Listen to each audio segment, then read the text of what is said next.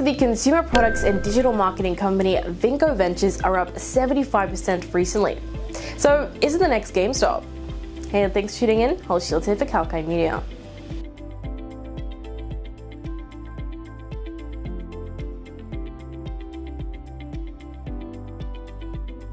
Vinco Ventures stock has been making sudden jumps over the past few trading sessions, and there's no company-specific news that could have led to the sudden price surge.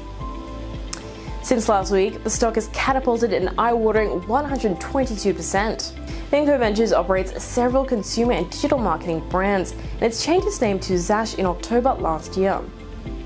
However, this change is yet to reflect on financial platforms. In November, Zash announced that its subsidiary Cryptide launched a joint venture with Water Management, a Bitcoin mining equipment and service supplier worldwide.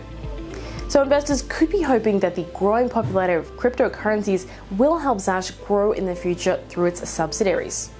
As of the 30th of September last year, the company's cash and cash equivalents stood at close to $50 million. Meanwhile, in the third quarter of 2021, Zash's net loss increased to $542 million from $2.8 million in the third quarter of 2020. So why is Vinco Ventures witnessing a price surge? Well, it seems that its stock is primed for a short squeeze, and its popularity on online forums like Reddit could be contributing to the price skyrocket. Reddit is known to have positively influenced the company's share price with poor fundamentals. Stocks of these kind of companies have been dubbed meme stocks by the platform. And in January of 2021, you may remember when Reddit broke the internet, when shares of GameStop surged more than 400% in a week. And by April, GameStop stock had surged 800% without any announcement of significant developments from the company.